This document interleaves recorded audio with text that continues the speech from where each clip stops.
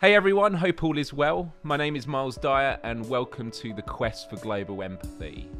For about 8 years now, it has been my dream to launch my very own podcast show, but getting the resources together and having a focus point of how to go about it has taken a long time. But thanks to Creators for Change, a YouTube initiative that aims to unite content creators from all across the world with dealing with issues of extremism, xenophobia and racism, it has finally been possible to do it. They have allowed me to fund 4 episodes, which I will be releasing. And then after that, it's all down to you guys. I hope that you enjoy what you see or hear, depending on what platform you consume this on. And if you would like to see more, then please check out my personal Patreon page, patreon.com/Myles Dyer, where you can support this podcast for as little as $1 a month. And if we hit our target, we'll then be able to keep making these. So thank you so much for your time and hope you enjoy today's show, where I am joined by Enter Shikari vocalist Rou Reynolds. Rou, thanks for joining us. Thank you for having me. You come to Reading often? When was the last time I was in Reading? Probably for the festival. That's about the only time, really. Even though I live just outside Reading, I've only been to Reading Festival for half a day, and that was many years ago. And it was with a friend who was quite ill, so we had to leave before Foo Fighters came on. Oh no! Really gutted. And oh mate, no, that's like my festival. That's the one I've been to since I was 15 or something. So you went to Reading Festival as a fan of music first, before you then started playing there? Yeah, I think it's the only one I went to before we played festivals. I think it's definitely the only one I camped at. Like did the full weekend thing, and trolley jousting and getting muddy and dirty and. Yeah. And when you went to Reading Festival, was it at a time where you were musically conscious and there was that thing of it'd be cool to play up there one day, or?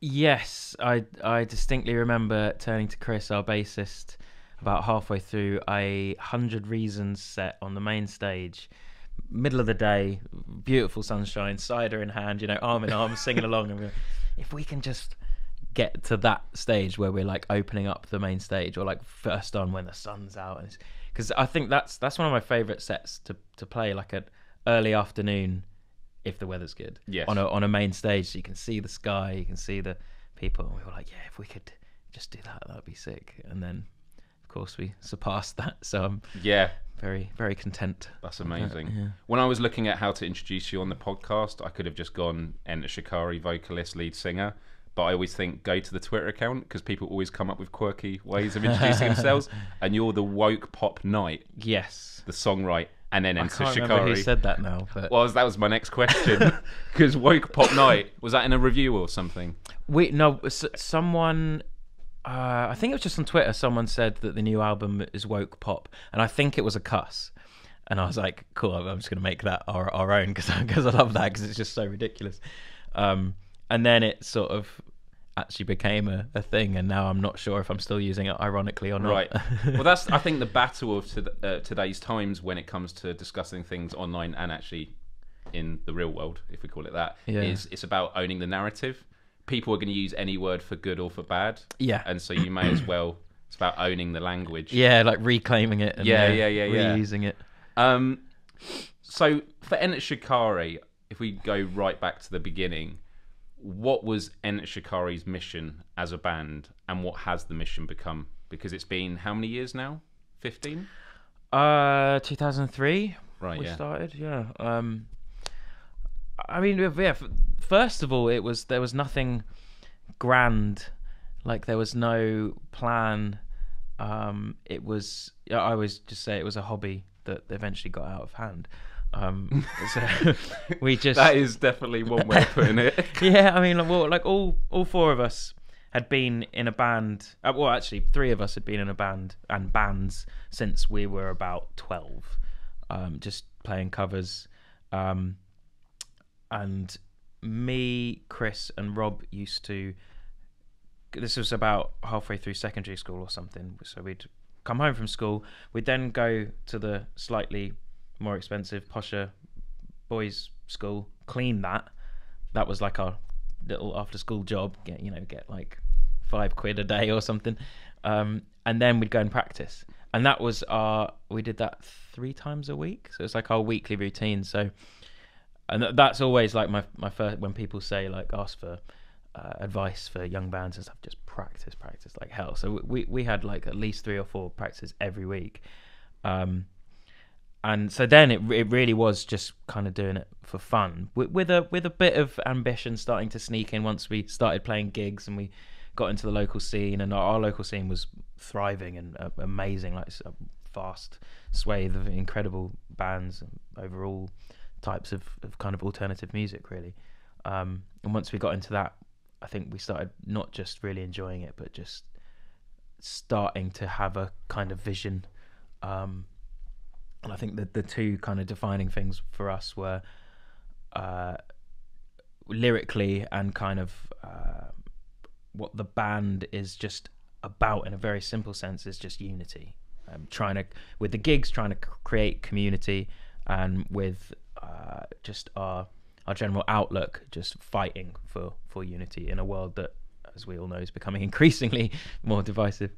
And then the other thing was just to make music that couldn't really be pigeonholed. So we were very lucky, as I say, to be in this scene that was all sorts of music throughout the whole spectrum.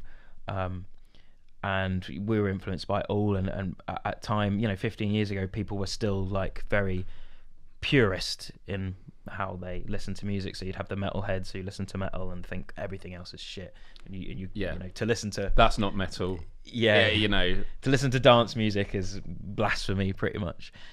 Genre snobbery growing up was such a big thing. And it goes to that thing of like, although in some ways things have become more divisive in rhetoric, in other ways unification has sort of taken hold. Like, I think people are more accepting of genres now. Definitely. There's not so much of a... I think there's pros and cons to this, but I think it's mainly positive that there isn't that... you sort of define your whole being by what music you listen to. It decides what clothes you wear, it decides who you hang out with, where you hang out, almost some outlooks on the world. And we were quite lucky because our local scene was there were a lot of good hardcore bands, punk bands, that gave us a sort of a sense of social justice and community and things like that. So that was important to us as well, to make music that didn't just fit into one narrow bandwidth of the musical spectrum. And you talk about unity, and I guess that as you grew as a band, the battlefield, if we call it that, in which you preach isn't probably the best word to use, but that you promoted unity actually grew, because initially it was in your local community, unity there, and then as you're playing bigger and bigger stages, you're now talking about unity on global issues. Well, we almost got forced into it, really, right, because I don't come from a sort of very politicized like family, like my parents aren't like massively like social justice warriors or something like that. It was more the first thing that got me into sort of wanting to provide a space that can be used for unification, was that our local council started basically preventing or making it incredibly hard for us to put on gigs. And that, I think, gave us straight away a sense of just not trusting, the powers that be, and having a sort of distrust of authority. Because, these gigs were, the shows that we were involved in putting on were our local youth club. They were effectively getting kids off the streets and getting them out of trouble. But of course, they hear the music that those in the council and they think, this is obviously just drugs and violence, and they perceive it to coming together in which trouble is then organised, crime. And of course there's the one or two occasions where bad stuff to happen, but on the whole it was an amazing thing for I probably wouldn't be in this band and doing this and having this outlook if I didn't have that sort of youthful community and artistic community that we had. So that was incredibly frustrating, but that sort of, it kind of led us down the path to wanting to not just continue fighting council and putting on these gigs, but creating a unified local scene, because we had to sort of band together to fight to put these gigs on. So that was a very small scale like experience of fighting for unity, and then as you say, things just slowly expanded and started wanting to sing about bigger events. Have you had to take any fights on the bigger scale now that you're bigger in the industry that you can talk about? But it might not even be that. Has there been things where you've come against an opposition? Or... Yeah, I mean, it's happening all the time, really. I mean, it's probably more sporadic and spread out. It's not one focus point. It's just the day-to-day conversations you're having with people online who oppose perhaps interpretations of your music or the things that you speak about as an individual on social media.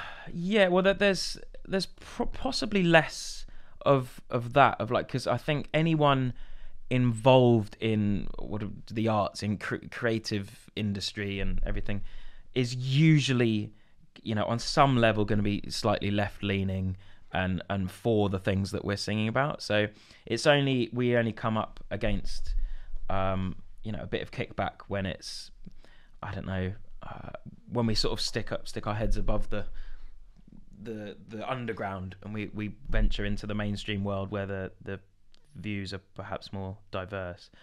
But I think the one thing that we've still fought against, but on a bigger scale, is just venue closures and the lack of government funding for arts and for venues and for keeping local music scenes alive.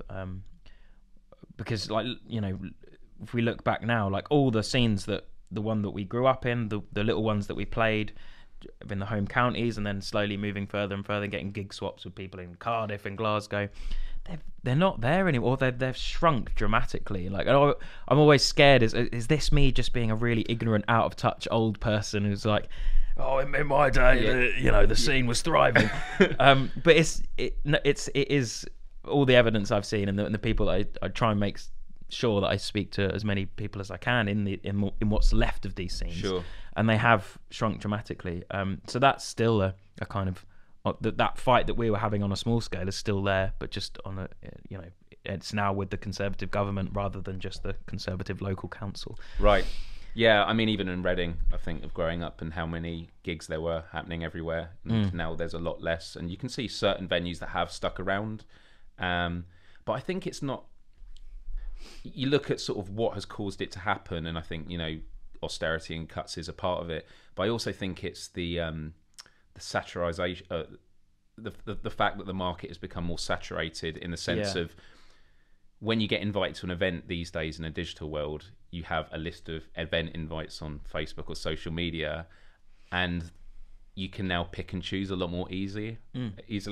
Whereas when we were younger, before the internet, there was the one gig that all your friends were going to, and you'd make sure you go down. And I think that it's not necessarily made us more lazy, but because there is so much more choice, it means the amount of things that get turned down, and also there are more bands starting up because it's never been easier to start music. Yeah. And I wonder if that has, because the market has become more saturated, if it means that the opportunity for having music as a business model in the live scene, unless you are a big band, that's one of the big challenges. I mean, I remember our band played a few years ago in Slough, just a bit closer to London for the global audiences, and we played at a pub that used to put on gigs, and this was their first one in ages. And what happened was, it was donations at the door. We provided all the equipment for the sound and that, and I think they said it was one of the best nights of business at the bar, because obviously people come in because it's free or donation, and then they spend so much at the bar, and sort of that's a new business. Well, might not be a new business model in many places, but that's sort of something that goes against how it traditionally was done, which is you pay high prices for a ticket. Tickets are now going up because they're having to make up for the fact that business is doing worse. Yeah. But actually that kind of model of getting people in first and then allowing them to spend drinks at the bar, I think a lot of people are still trying to work out what is the best way of keeping the live scene alive in that way. Yeah, I've got no idea what would be the answer, because as well with this is kind of more of a positive, I suppose, but with the advancement of technology and how cheap and easy it is to make music yourself, I think a lot of people who would be in bands are now just making all the music themselves on their laptop, because recording on renting out a studio to record live drums in a proper drum room is expensive, whereas doing the drums on your keyboard on a laptop is really easy. Yeah. And not expensive at all. So I think a lot of people are now just opting for either becoming like producers and just doing everything themselves, which is amazing. But then you lose the kind of live side of things, dwindles a bit in that respect. You've played at a lot of places around the world, like lots of different countries. I mean, name a few countries you've played at. You've played in Japan? Yeah, but we're lucky enough to have gone there. I think we did our 7th or 8th trip there. That's amazing. Earlier this year. Yeah, an incredible place. We did our first like proper Southeastern Asian tour. So we're going from everywhere to Hong Kong, Singapore, Thailand. Went to China for the first time. That was super interesting because some of those shows were just like 100, 200 caps. So these we haven't played to audiences that small for so long. So it was an amazing experience. And then America we're still sort of hacking away at. Right. It's a beast. Yeah.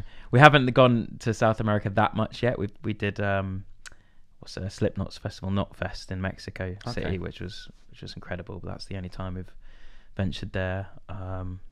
South Africa, Europe, Russia. Yeah. The reason I asked was because when you talk about sort of the local scenes dying, if we can use that word, is that a commonality across the world in your experience? Obviously, you haven't lived it as much in these countries, but is there a sense of, have you learned where local scenes are perhaps thriving more in some areas than others, or are they all, because of the saturation of the market, are live scenes struggling everywhere? I think it is a general trend, but there are again some positives that have come out of it. I think so to take an example, that in America your sort of metalcore Warped Tour scene, I mean we're seeing Warped Tour in its last year this year, is dwindling a lot, but then I think what you're seeing are sort of local scenes where bands support each other, but they sound nothing like each other. You see a lot of this in California and just the west coast of America in general. That there'll be sort of like R&B groups, like perhaps collaborating with a metal band or a rock group doing stuff with hip hop acts, and it's just there's a very sort of fluid just mismatch of all sorts of stuff going on, which is really exciting, and makes for more exciting music, I think. But in general, I do think there's the scenes are sort of dying a bit. But. Yeah. So what I've always respected about you, man, is the fact that there's a lot of bands that sing and you do a lot of music about a lot of subjects, but it's only like in the interviews and things like that you can really find out to what extent they really understand the subjects. And you're someone who's been very articulate in the fact that you have clearly researched and thought a lot about the things you do. And in 2014 you did this Z-Day talk for the Zeitgeist movement about the social value of music. 2014, oh my god, it's so long ago. Jesus. And it was so impressive, and it was really interesting hearing you talk about, we all know music does us good, but you'd really gone into the research of sort of how it has an impact on our psychology and biology. And I'm not going to start testing you now on all the things, but I just thought if you could talk a bit about it, because I think when we look at issues of unity and sort of social cohesion around the world, we look at it from a very face value perspective of we're all just people interacting and that's it. And I think some people don't like to admit it, that we're all very easy to manipulate because we are biological by our very nature. The words that we communicate have been told to us at some point in our life. It gets into whole issues about free will and to what extent we're actually free to make our own decisions without influence from our surroundings. But you talked a lot about, like, I think it was oxytocin, the hormone. I don't know if you just go into that a bit of... Well, I mean, that one's especially interesting because it sort of the neuroscience around that has corroborated kind of history and how musicality is so deep within us. I think often we sort of think that music is this skill that you that some people have and some people don't, which now science is starting to say, well, that's kind of shaky. That's shaky ground now. It appears to be something that's, I mean, the jury's still out. It's not, there's new sort of studies that are done all the time, and it's a really interesting field at the moment. But yeah, it appears to be that music, it's more, we know it's a skill that's kind of learnt, but there are kind of base level things that everyone has, which then brings into question like whether music came before language, or musicality came before language. So you have things like, so to give some context, you've got like the oldest known human instrument is a bone flute that dates back to about 45,000 years, which is a long time. But to add more context to that, the first kind of evidence of or presence of language is about 100,000 years ago. But then, of course, a bone flute that dates back to 45,000 years ago is just the first thing that has managed to survive. So singing and clapping, there's no evidence in the fossil record or whatever of that. So you have to expect that it goes back further than that. So then you have different sort of outlooks on where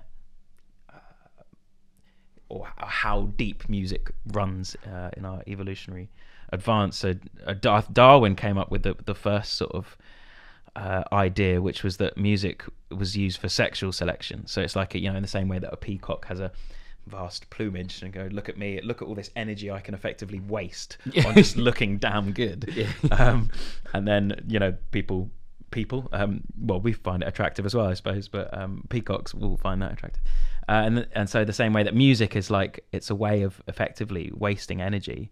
It's ornamentation, and so so Darwin was the first to suggest, and it's just it's had quite a lot of rethought now, and it's been a lot of science has started to take that view seriously again.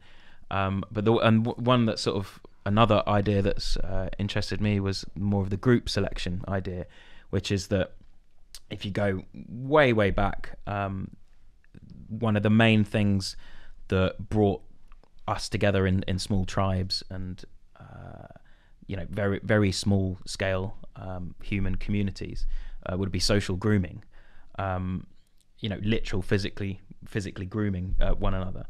And as tribes got bigger and communities got bigger, that's kind of impossible. You can't go around and groom everyone every day and keep that sort of sense of unity, especially when language is incredibly primitive. It's how do you sort of communicate? How do you have that connection with someone?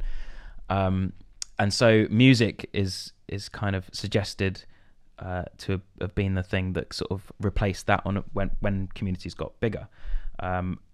And music, when I say music in this sense, I mean it to include dance as well, as do lots of languages, and especially primitive languages, or old, archaic languages.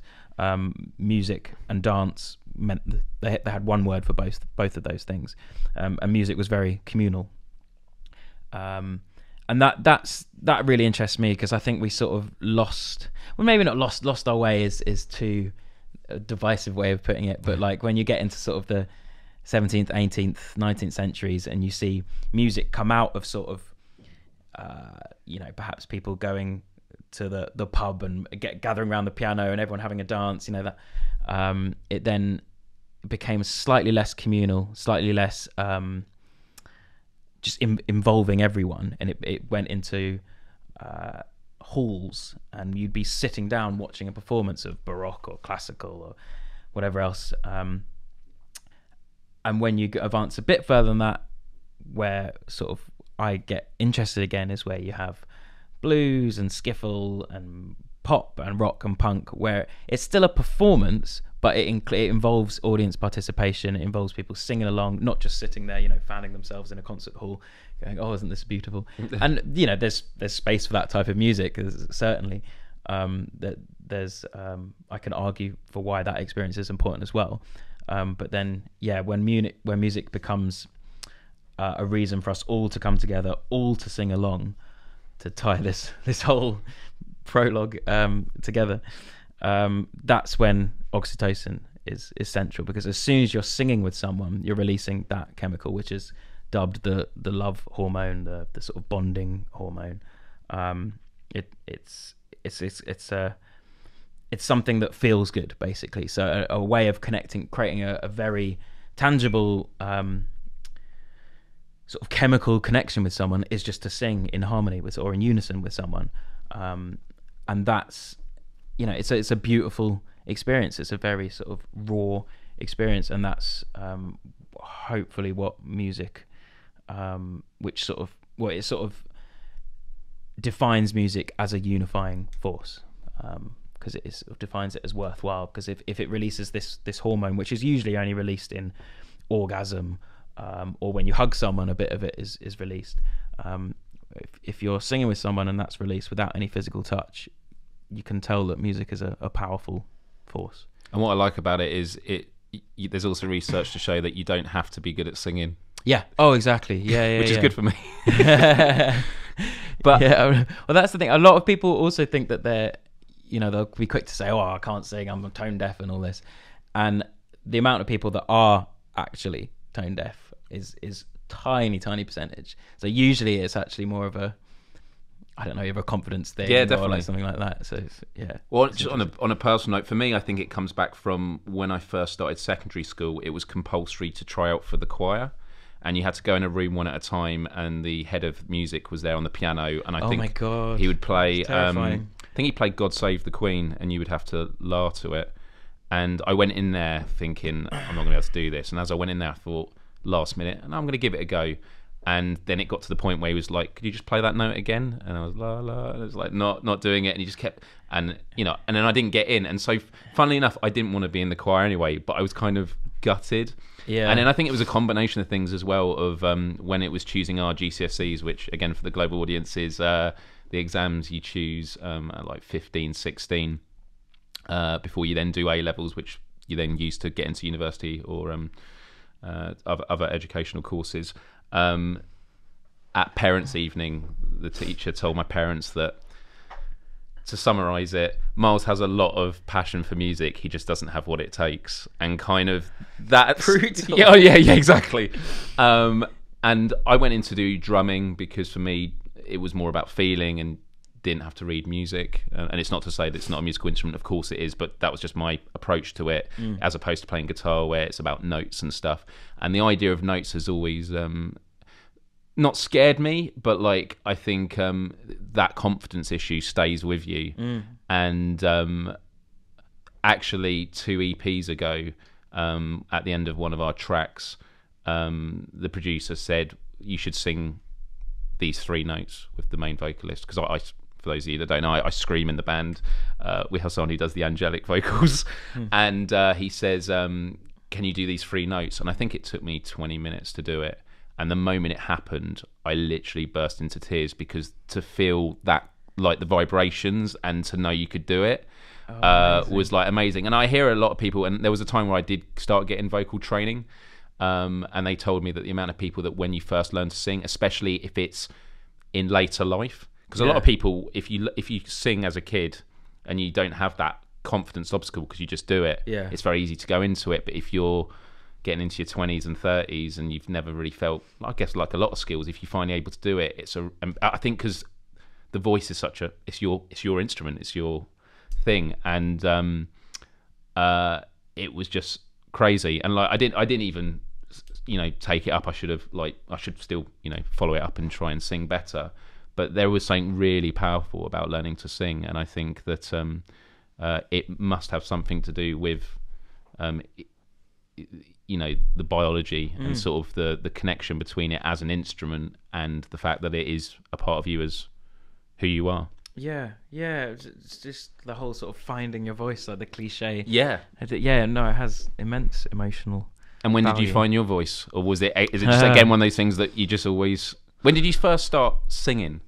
Because I can remember when I first started screaming, and I used to put on metal CDs, and just my parents hated it. Like, what is he doing? Because it's not something you can really practice subtly. Yeah, unless you're gonna rent a rental room. I used to do it into the pillow in my room, and just like trying out different sort of ways of using the diaphragm and the throat. Everyone else is like, what's going on? What are you doing, you nutter? Yeah. I can remember. I have a distinct memory of being about 8 or 9, and Chris, our bassist, went to the same primary school, and me and him used to be sort of. I think we said we were in a band, and we were like 8 or 9, and we used to just like. I can remember being on a school trip, and just like standing at the back of the coach, just on the seats, and we were singing. I think we were singing like Beatles or something. And we just learnt like what harmonising was, and we were probably horrendous at it. That's amazing, because most of the time when it's singing on a bus, it's ridiculous, like laddish songs, as a kid, where it was just like football songs. Yeah. So that's nice. Beatles, so sophisticated. Yeah. So I think that's when I first remember singing. I don't think I was ever in any choirs I mean, there was a school choir. And you'd sing in assemblies and stuff. I went to like a C of E school. So, yeah. Go tell it to the mountain. All them classics. But yeah, no, I think that was when I properly, like when me and Chris started just singing. I think we just thought, this is back to Darwin's idea. This is a way to get attention. This is interesting. we've got attention from the females. This is interesting. But at 9, we probably also hated that. It's like, ooh, girls, But but I think that was probably when I first started singing. And so, fundamentally, what is the power of music? Like, because when we talk about it, like biologically and psychologically, there is an initial power in terms of community, but there's a difference between sort of community and wider society. And you must have seen that transition over the years as, again, you've grown as a band to see the impact that music has. And I know you've spoken in the past about the responsibility that should come with artists of, when you build audiences, you do have a responsibility to, well, some might argue, to promote unity as opposed to division.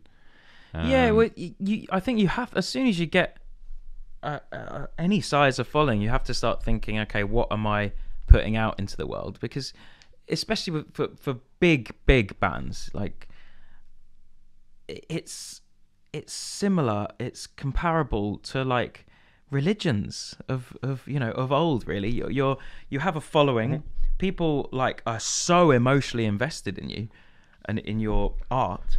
There's a subliminal aspect to it as well, isn't there? Because although absolutely. you have strong messages in your music, the forefront of it is actually just making music that people enjoy, and then people that look further, and there could be people that sing along to your songs not really thinking about it, and then next minute they're like, I was just singing about, I don't know, the responsibility to our world. And, maybe something would have seeped in. The sort of through the back door. But I don't know. It's an interesting one. I think it's something that we thought about quite early on, but we were, as I say, we were lucky enough to have like bands that were hardcore bands, punk bands that were already singing, effectively giving social commentary. So for me, it was like, well, that's normal. That's what music and social commentary is one thing. But no, there's certainly lots of bands far bigger than us that obviously have given this no thought or little thought, and it's a political decision as well. Like the classic statement that all music is political. It's what you're putting out into the world, whether you've thought about it or not, is being received by people. It's being thought about by people. So if you're not giving it much thought, that's a sort of abdication of your own moral duty. I think. And I think the word political is always an interesting one, because even when you talk about politics and you go to, I'm just going to say the average person, if you just go to anyone and go, do you have an interest in politics? A lot of people are going to go no. But then if you say, do you have an The interest? P word. Yeah. But do you have an interest in, I don't know, the cost of housing or education or safety on the streets and any issue? And they'll have an interest. And I think it's because we've become so embedded with this idea of associating the word political or politics with the political system, the way it currently runs, as in government, as opposed to just society and the running of it. And I think that's the same with music, to your point that all music is political, but people would go, but not every band is talking about a key message. But no, everyone is coming to it with an interpretation of their world and a message. Yeah. And that has political consequences. And I think that as we're seeing the polarization in society in many ways, which I think is more down to perception than what is actually happening. And actually for me, and I think we'll come back to this issue a bit later, I think the interesting dichotomy with unity is as the world has become more unified in particular groups, the line that separates these groups of unity is becoming larger. Yeah. So it's actually an interesting contradiction of when people say we're more divided than ever. I actually think we're more unified than ever, but in our different groups. And I think that the challenge of our generation, and it definitely runs in a lot of the stuff I do in my videos, is focusing on how do you get these different groups of unity to talk with each other and not get so defensive. Yeah, that's the heart of the problem. Like, everyone's so emotionally invested in their in-group, effectively. Yeah. Their ideology. I think people confuse ideology for self. They're so invested in something, and this is obviously where echo chambers accentuate this. If you're hearing one point of view the whole time, and all your friends and everyone around you has that same point of view, that becomes part of your character. That's part of your very being. So when someone, even just a small criticism about your view, that's someone chipping away at you. So people immediately are just so defensive. Which, as you say, I'm not sure if at the heart of it people are actually divided. It's more that just conversation has broke down. Conversation is now, it's all debate, and usually heated debate, which I'm not very good at debate because I'm sort of quite introverted. I avoid conflict. I'm not very good at it personally, but I don't think it's a very logical way to speak about ideas anyway. Like, I think conversation and looking at data and being quite anal about things is like really important, but that's not, it's all about winning the debate, and that relies on rhetoric, which is a slimy, writhing snake that anyone can use to put forth any view. Yeah, and it's all about the perception, and you're right about people that become defensive, and you talk about avoiding conflict, but we live in a world now where you're exposed to every issue that exists on this planet, not just in your local community, but around the world, whether it's wars in other countries and humanitarian disasters. And the point at which it becomes hurtful, and there have been times, I'm sure you relate, and I've definitely gone through this, where I've had moments of pure anxiety and despair learning about certain news, because to be faced with a problem is to be faced with the question of what can I do? And if you can't come up with a solution of what you can do directly, then it just makes you depressed. Yeah. And I think actually that comes to the heart of people that are unified in their groups when they get criticised. If you're criticised in a way that is not constructive and doesn't, if you discover something that you've thought about isn't actually the case, but there's no stepping stone to where the right place to be is, you're going to feel that despair. You're going to feel that frustration. And for me, the biggest misconception with finding common ground, a common platitude, which I believe is something that should be always strived for, is people think that common ground is about meeting halfway, which I don't think it is. So as an example, and I'll declare myself as the racist for the example here, just so you don't, let's say I was racist about a particular group of people and you weren't, and we were having a discussion and about our ideas and our perceptions. I think a lot of people think common ground would be, let's meet halfway. I'll be half racist and you be half racist as well. Yeah. When actually common ground is you saying, this is where I am and this is how I got here. And as you start laying out, let's think of it as like pebbles in the water to where you are, to me, and then I do the same to you, it doesn't mean at the end of the conversation we have to have changed our minds. It just means that when we go away from the conversation, there is actually a pathway, an offshoot to think differently. And I think that's where you create the chance. Whereas when I think you speak to people who think very differently and you attack their ideas, this is a really, I've used this metaphor before, and it seems to work for me, so that's why I'm going to use it. I saw this tech video many years ago about a new stab-proof vest that was made for the military. And the way it works is that if a knife is put into this vest, the molecules seize up to stop the knife going any further, because the speed of it makes it react.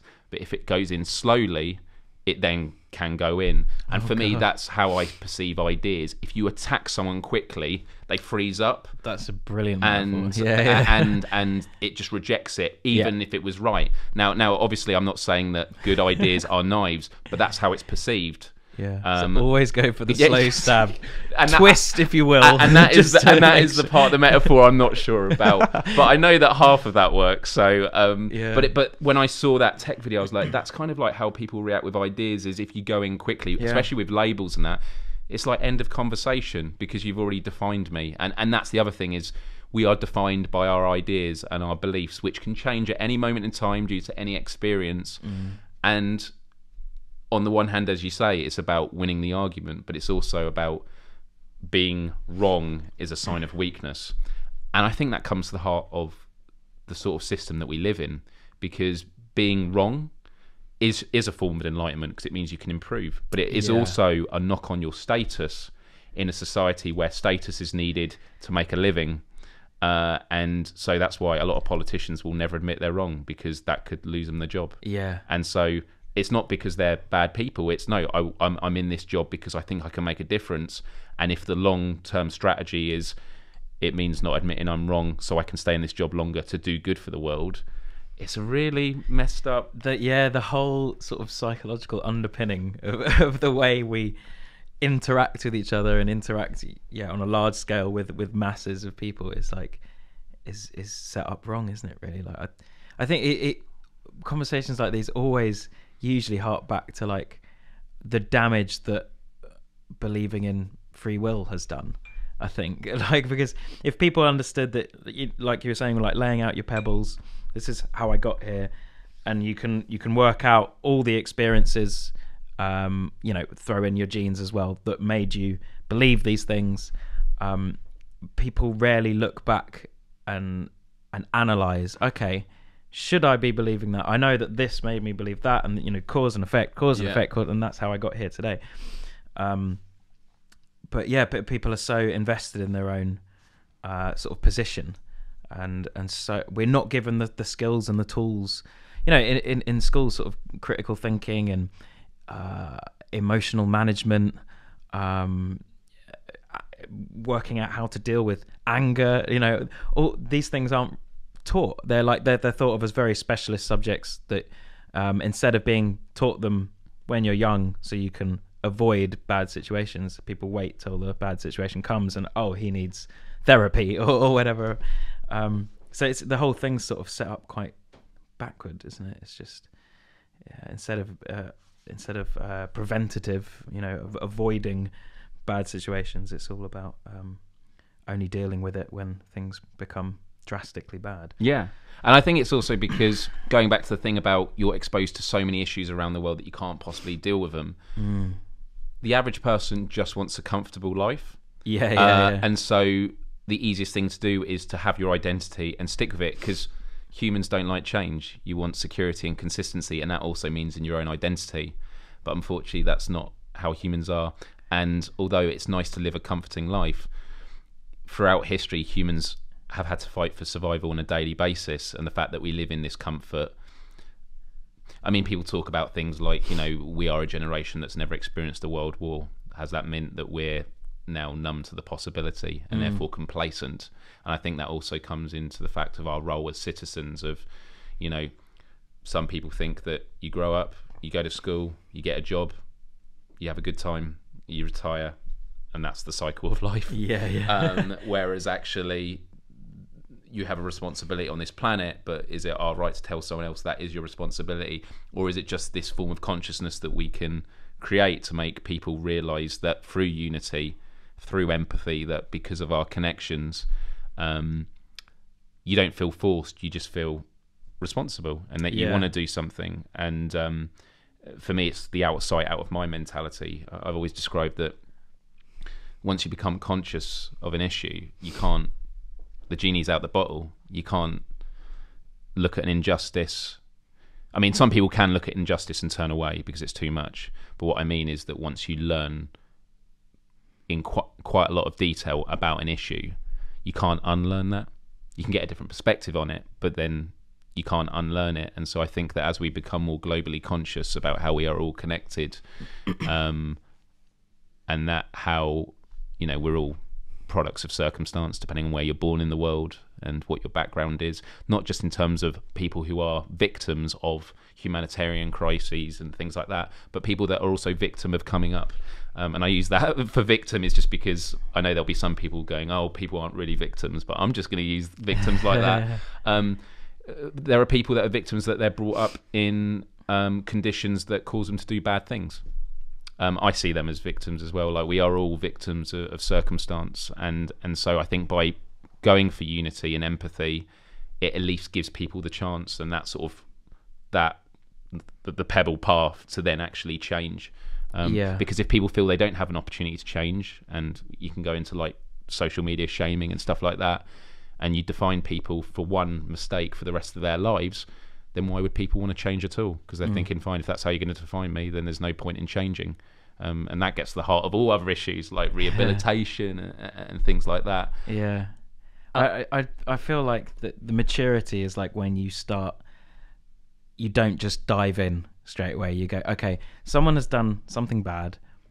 Why have they done that thing that's bad? Instead of just going, oh, you're a this and name calling effectively. I think, and I think a lot of people never mature in that respect. It's just they're just they find the act, just horrible, and then the only way to react to that is just by distancing, the us versus them, and which comes into play from morality. If you have a moral compass and you see someone who's done something bad, I don't want to be associated with them, and it's the us and them happens in that way, instead of like, we could probably have a conversation, educate them and stuff. And also, everyone makes mistakes. Everyone is ignorant on certain issues. We have some people that fight for some causes and not others. It doesn't make one person good and the other person bad. It means someone's gone so far along a certain journey, down one path, and the other person's gone down another path. And actually, if they talk to each other, they would learn from the other paths that are taken. And that comes to the heart of what empathy is about. Empathy is about the fact that you can't live every possible life in one lifetime. People that have died because of certain mistakes, whether it's health and safety or, throughout history of certain illnesses, you don't have to experience it. Or if you look at telling a kid, don't touch the pan because it's hot, every kid hasn't had to touch the pan to know that. If you see someone do it, that empathy means now I don't have to do it. And so I feel that is why communication and unity is so important, because by having those conversations, you learn from other people's mistakes. Yeah, absolutely. And one of my favourite lines that you've ever done in Enter Shikari is, unity's intrinsic, the only cause worth fighting for. Yeah. Is it the only cause worth fighting for? Ooh. Love, yeah. But go into sort of unity and how it is intrinsic, and because I think we've sort of answered this already in our discussion so far. But like, even when you were writing that, and I can't remember the song off the top of my head that was from, but was it from Step Up? No, it wasn't. I'm gonna mess up, mate. I'm useless at this. You've done enough songs. I have to go from the beginning of the song, get to the lyric. Is it Constellations? Might be Constellations. I don't know. But I think it's a deduction of like from big history, really. Like, what are the facts? The facts are, we are one species on one planet. We have one chance at this if we want to, go forth and populate our galaxy, and if that's your version of success as for a species, and we are not going to achieve much outside of what we already have if we don't put unity at the forefront of everything we're doing. Like if you think of like conflict, where we're at now, with everyone's talking about the possible tensions between Russia, America, China, all the big sort of superpowers, and then everything that goes on in North Korea or with Israel and Palestine, all those things, they have like the prospect of war or further conflict between those countries now, with the technologies that we have and with oncoming AI, which is terrifying, and obviously the nuclear possibilities, the conflict and possible war between those countries has to become like as utterly ridiculous as the thought of like war between Wales and England. Like, if you think if we woke up tomorrow and the headline was Wales and England at war, you'd be just like, wait, what? Yeah. Like, what's there to fight about? We're like the same, aren't we? And then you start thinking, well, what's there to fight about with, Russia and whoever else and whatever country, right on the dotted line? Yeah, we're all the same, aren't we? Like, effectively. So yeah, we have to get to that situation. That's the only, not just sane outlook, but the only logical outlook if we want to survive, because our technology, I think it was Einstein who first talked about this, how our technology is advancing far, far quicker than our humanity, our ability to perceive the other as us. And I think, I don't know whether Einstein would have predicted how we're at now, but like, it's the flick of a button, and that's the species, pretty much extinct. So we're right on that cliff edge now. So our humanity, our logic, our rationality, our empathy has to catch up. Like, yes, quick, sharp, or we're fucked. Yeah, that really is it. Yeah, that goes to the heart of, and really well put of I feel where my activism is based, which is there is this sort of race to the finish line between global consciousness and maturity and technological advancements, because if we don't evolve our value systems, the technology will be used to perpetuate old ones, which is the us and them, and we'll eventually destroy ourselves.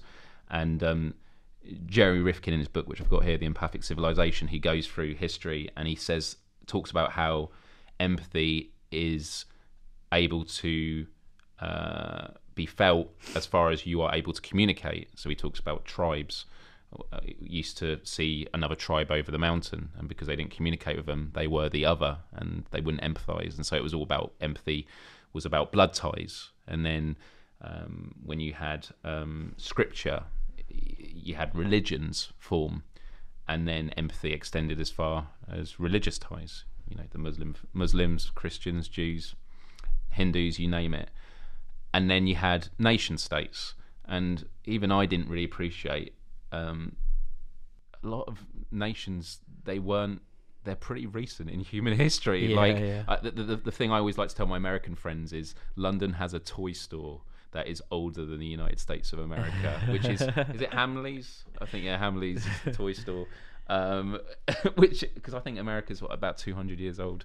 But that is how we empathise. It's all about national pride. And so what Jeremy Rifkin talks about in his book is, if we've come this far, as you say, the only next step is global empathy. But it's, can we get there in time before we rip each other apart? Does he say anything about how is it almost like an inbuilt bug in our system that we can only empathize with like neatly, organized, compartmentalized groups, and like global empathy, whoa, there's too many people?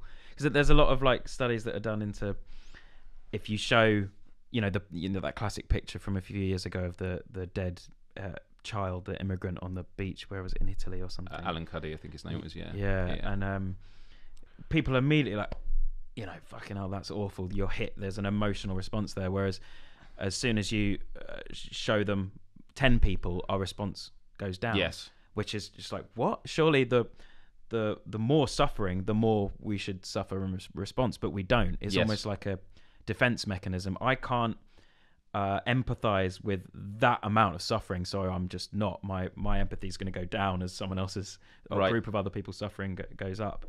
Does he? Well, he does go into the sort of the neurology of the fact that, you know, empathy comes from mirror neurons, which is that it was an experiment where I think there was a monkey that was trying to get into a shell, and couldn't do it. And I think in this strange moment, they sort of went away, and a scientist came in and just took a nut and opened it, and then the monkey then did it, and they actually found that when they repeated that experiment, the mirror neurons were firing up. And it's the fact that when you see someone smile and you smile, it's because when your mirror neurons fire, you're actually experiencing what they do. Yeah.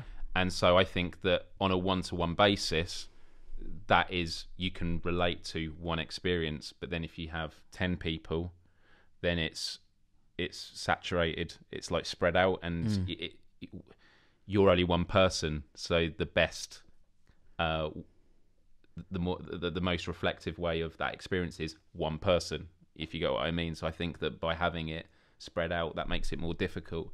But I think there are things that are shaping it in a positive way. Like when we go to war with another country now, it's not just strangers from afar, they're people you might know online. I think the fact that we're having these friendships and... which is a benefit of technology, the advancement of technology as well, isn't it? The world's got so much smaller. And that's obviously the sort of, not just the way it's going, but the logical way it's getting, you know, cut to however many years in the future where we all basically look the same because all the races have you know, convened. Yes. And I think the people that worry about globalization, I think there are concerns about globalization, is because the negatives come from the fact that we have outdated systems that are running the show effectively, that haven't updated with technology. You know, we talk about, you know, mental health, which we'll get to a bit in a bit, but also you know, critical thinking. Critical thinking has just come out of nowhere because, you know, social media has only been sort of prevalent for about 10-15 years. And a lot of the work I've been doing with the Be Internet Citizens initiative that Google are doing with the Institute of Strategic Dialogue. I'm going to be interviewing a few of the facilitators on a future podcast. We've been going into schools and talking about critical thinking and the us versus them, and it's been amazing to see these young people learn it and sort of come up with it. But you know, it was because traditionally education was about, we have a curriculum, we have a finite amount of information, our job is to now teach these kids and pass the information on. But now when kids go home, it's not that they don't just go on their bikes in fields like I used to do as a kid. It's now you're bombarded by information on social media and the news. As a quick sidestep, I'll never forget that when I was in my second year of elementary school, my parents were called in by my teacher because I was voicing concern in class about a British hostage that was on the news in some country. And they were like, I don't think Myles should be watching the news because he's worrying quite a lot about it. It was like the 6 o'clock news. But that was a really interesting thing there about, like, that was when, you know, you only really had the 6 o'clock news, whereas now you just are bombarded with news constantly. So there'd be no escaping. Yeah, exactly. And because there's this bombardment of information, and it's crazy seeing all these kids with their smartphones. I was saying to them, when I was in school, I had a Nokia phone that could either text or play Snake. And they say, "What Snake?" And I was like, "Oh no, I'm so old." But you know, they have social media, which is like an extension of like power dynamics in social circles and bullying. You know, now that stays with you once you leave school because it's there on your feeds and things like that. So the challenge for teaching now is, yes, that it is about passing on knowledge of specific subjects, but it's also teaching young people how to become journalists themselves and how to navigate through mass information. And the fact that it hasn't been done before because we haven't needed to, and now we have mass information, it's why you're seeing people, and I'm not going to talk about any particular group because I think it happens on all groups of all arguments, which is people making ill-informed decisions, because there are people in older age, people in their 30s who weren't taught these skills, and now they're bombarded with all this information, and you don't know what is fake news and what is real. And I think that's the real challenge of our time, because the information is only going to become more abundant of varying qualities. But then I find on the flip side, it's interesting. Like, I remember years ago, if you ever mention looking something up on Wikipedia, people would laugh, and like journalists would always go, "What?" But now I hear him on the radio saying, "Well, actually, Wikipedia is a really good resource." It managed to get rid of that sort of negative thoughts that everyone had about it. Yeah, and so I just think that that is the thing we have to really fight through is teaching young people. And actually, one of the people from the Institute of Strategic Dialogue said something really interesting. And when I told him, he was like, "I'll make sure I use that line again." He basically said, when it comes to young people online, and you know, there are dangerous people out there. There's a lot of case studies where a young kid makes 60 friends who gets them making videos for extremist content, and it turns out those 60 friends were one person, and so they've been groomed. They thought they had this social grouping online, and it was just one person that was old and just trying to get them to have a certain ideology, and they got them making YouTube videos on certain topics and stuff, which is but what he said was, when it comes to dealing with the dangers of, you know, extremism online and you know, mass information and fake news and that, the first line of defense is the child themselves, which I thought was a really good point, because so often you think about, we've got to protect young people, but it's like, but at the end of the day, whenever you talk about people that are going out there, the first line of defense is the victim of whatever we're talking about. And so it's, how do we best equip people to deal with it, whilst also dealing with the root causes, because otherwise we get into cases of people saying, "Oh, we're victim blaming now," saying it's all about the victim should, and I think that's a really unhelpful sort of binary discussion that gets done when you talk about coming up with solutions. People go, "Oh, you can't come up with a solution that helps the victim because it shouldn't be happening at all." And I'm always like, well, yeah, like my car shouldn't be stolen, but I still have a lock on it. Yeah, it would be nice to live in a world where someone doesn't steal my car, but that doesn't mean you can't put precautions in there. And I think that also comes to the heart with these issues of dealing with mass information, and also teaching people about the power of unity and what it is to be emotionally manipulated and to be pitted against each other, which is the age-old trick of established order of trying to divide and conquer. And do you think we're capable of like being taught the skills on a wide scale of you know, being able to differentiate what's fake news, what's spurious and false reporting, and what isn't? Because I feel like it, you know, fake news isn't like a new thing. You know, it's as old as news itself. Like, people have a political aim, are going to put dodgy stuff out there if it's going to benefit their cause. But like now with it's like there's the added financial like objective as well. You know, when everything that happened with Facebook and that, what was that little group? Was it Macedonia or something? Oh yeah. That like you know, put all those crazy articles out. I think the massive one was the Pope endorsed Trump in his presidential election campaign. And we use that in the school example, actually. Oh, yeah, it's a really good one. Yeah. I mean, it's meant to, but they made so much money just because these articles went viral. So now that it's not just the political objective, there's it's financially, you know, a good thing. And obviously there's Facebook and all the social media channels can do their bit, but like that's a lot of reason to put out false you know, news now. And I'm not sure whether if there's some like I don't think there can be a sort of governmental body that can come in and be like the like defining fact checking. Because then people are going to be like, "Oh, it's the government. Oh, I can't trust them." It's either. A centralized body. Oh my God. Yeah. No, I'm with you. I don't really know what the long term like solution is there. It's difficult. I was going to answer your question in one way, and then when you got to the latter example, I was then going to go the other way. So the first bit, in terms of should we be worried about how this is going about, I think yes, because when we look at AI and you see all these computer programs where you get like a president, I don't know if you've seen it, and then they map your face. And as you start talking, it makes it look like... So not only can you replicate a voice, it's an actual moving image. It's right. Like, whoa. When you compare it to like growing up, all the UFO photos of just like really terrible, like cut out. The Loch Ness Monster. Yeah. But we've come on a long way. But now it's going to become more difficult. So I think in that way... Apparently you look at the eyes, that's the giveaway, and blinking especially. Right.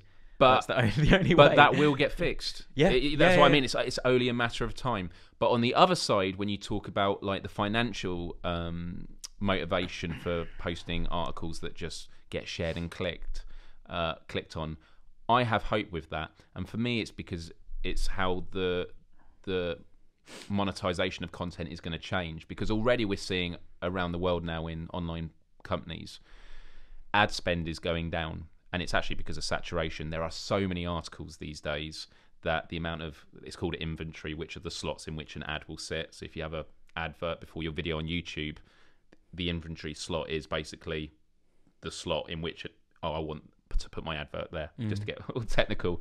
But so the cost of adverts are going down, but it's also the fact that clickbait, I think those days are numbered, because when you look at, like, I think that one of the biggest websites in the world is the Daily Mail, because they do so much clickbait.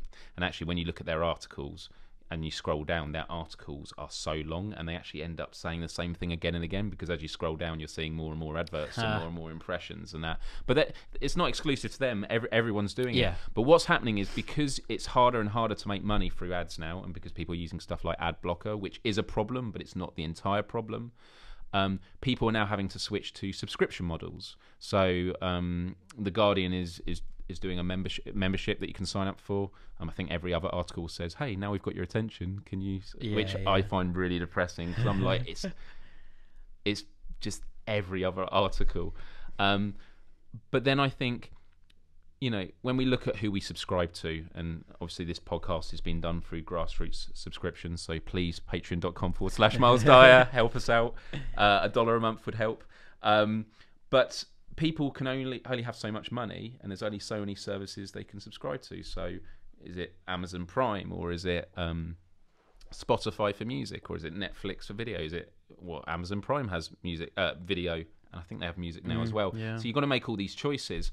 And so when it comes down to who are you going to subscribe to, it's going to be with brands you have an affinity with, that you believe in. And so The Guardian, people might subscribe because they believe that they do really great journalism. I became a fan of them because of the Edward Snowden coverage they did about the NSA. There are things since then that I've not been a fan of, but that's the way it goes. With they're big organisations, they'll do different kinds of reporting. When you look at a news organisation like the Daily Mail, which has been mainly funded via whether it's sponsorship or clickbait, all that traffic, if you then went to all those people that are driving that revenue and for all the clicks and that, what percentage of them do you think have an affinity with the brand of the Daily Mail? And if you went to and said, do you want to subscribe for us on a monthly basis to support our paper? No. I don't think. And so I think that switch is going to pull the rug under a lot of the clickbait, because clickbait is no longer going to be something people actually value. It's something they'll do on a lunch break or that. That's really interesting. Immediately I'm making the comparison between basically what I would call clickbait music. So like very banal pop music, basically bubblegum is the usual phrase that people use, which is sorry, but what's bubblegum? Bubblegum music, just oh, I see, yeah, just like I don't even know, just easy like ear candy, like just very middle of the road. Like Tom York described it as fridge buzz, just noise, just it there's no dynamics to it. It's just switch a mainstream radio channel on the middle of the day, and that's what it is. But yeah, that stuff, they don't have any support, because there's no. I don't want to use the word brand here, obviously, because it doesn't really fit in terms of artistry. But it's similar in the fact that people aren't invested into these artists, because the people that listen to that type of pop music will just listen to that type of pop music, and all of the the lifespan of someone in that realm of music is very short, because people are always looking for the next thing.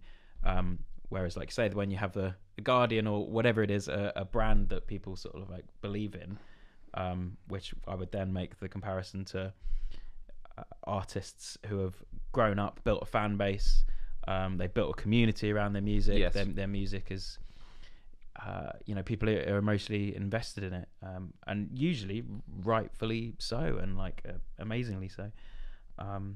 but that this definitely feels like a metaphor for music in that respect as well. I can see things hopefully going the same way. The clickbait music taking a bit of a hit as people just prefer more trusted sources of information or music. But, and I think it's also because we were talking just before we started recording this podcast about the amount of movies and albums that come out, and it's what do I need to listen and watch next? And it's no longer kind of what we're talking about with education, the abundance of information. There is now an abundance of good content.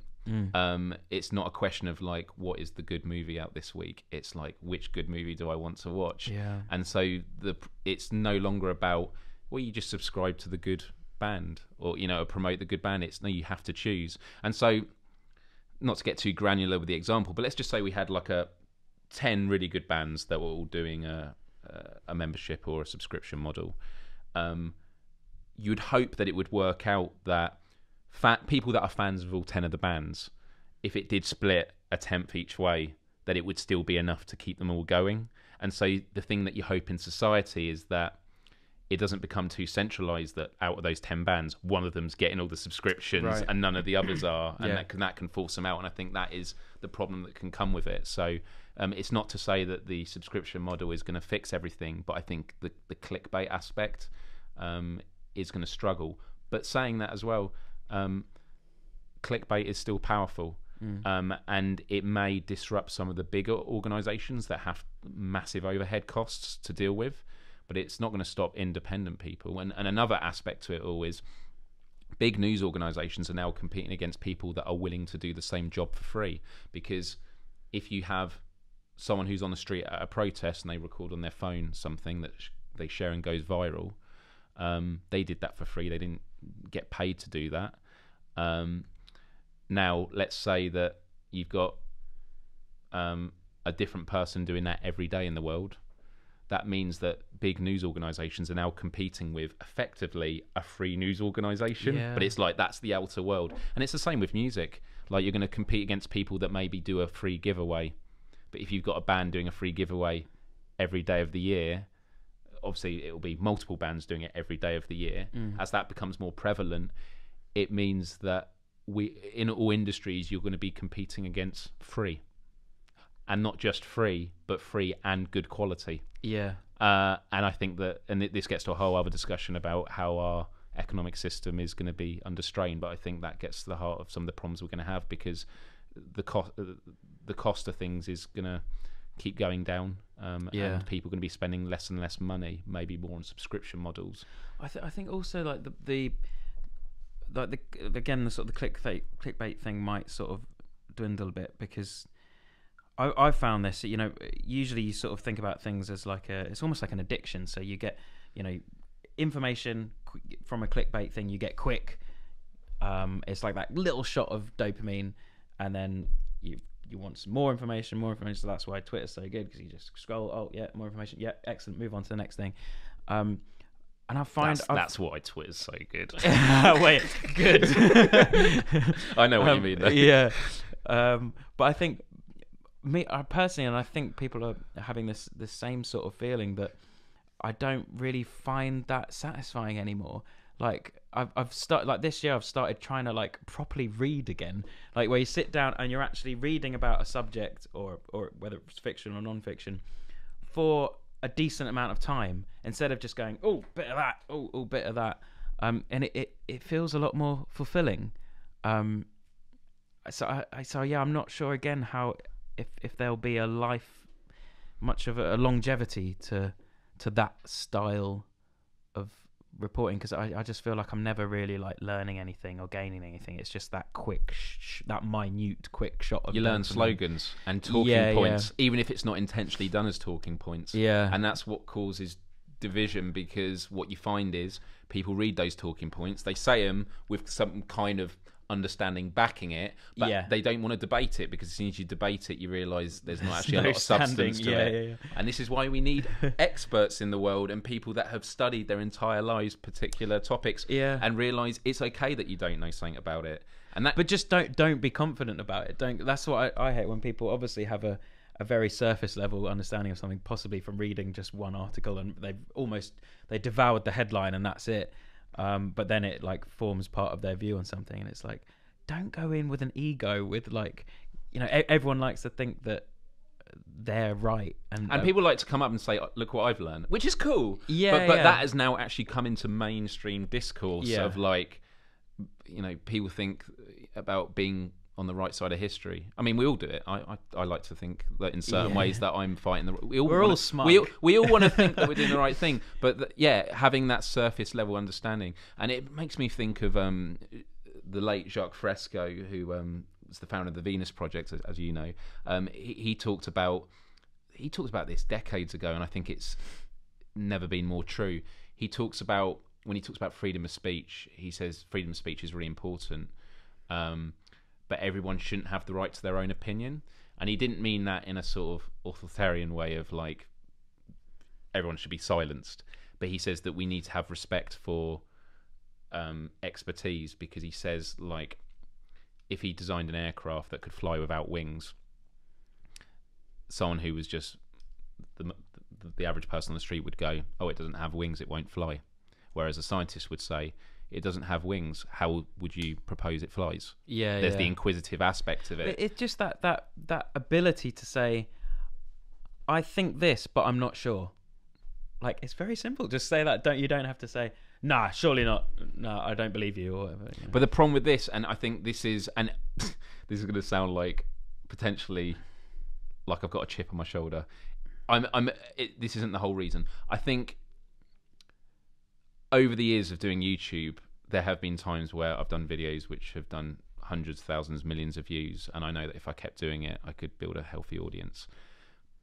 But I haven't gone down that path because I try and care about nuance and, like, level understanding, or having a balanced understanding of things, and not always being on the fence, but not misrepresenting either side. So when I did videos about Brexit or Trump, I had audiences that praised the videos who were both Brexit supporters and Remainers, and Trump supporters and Hillary Clinton supporters, or third-party Bernie Sanders supporters. And the reason they respected my content was because they thought I wasn't misrepresenting anyone.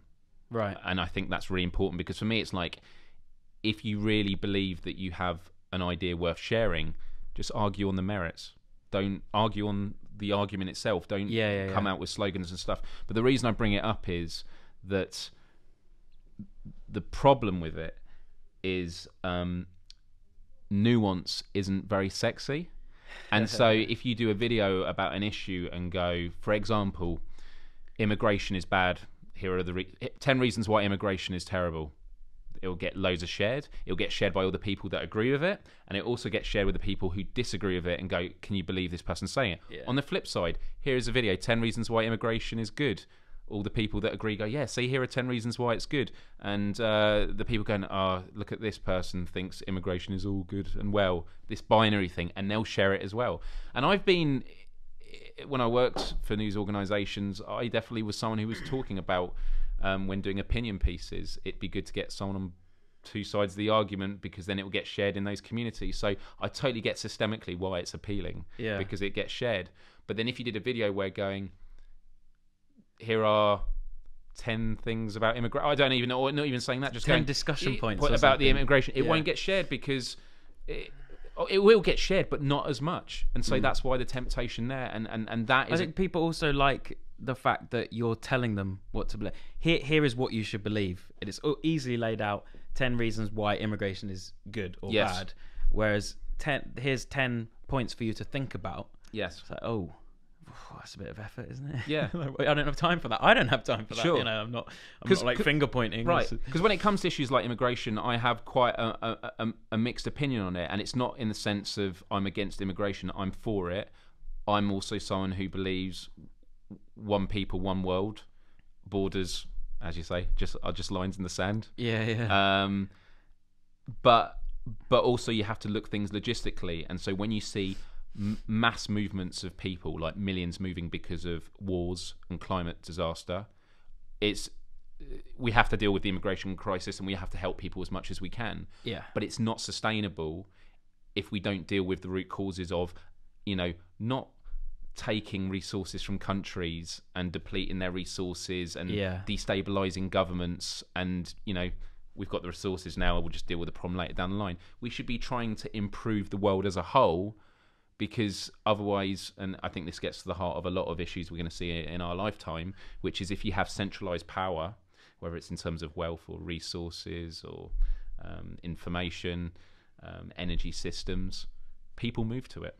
That's it, because people move to better their lives. And so I've gone through a very quick overview of sort of my views on immigration, which is I think we should be helping people, but I also think that we need to look at long-term sustainability, and we can't afford for areas of the world to become depleted. And I think I learned a year or two ago that I think it was in Pakistan, they had one day which was 50 degrees centigrade, which is unbelievable.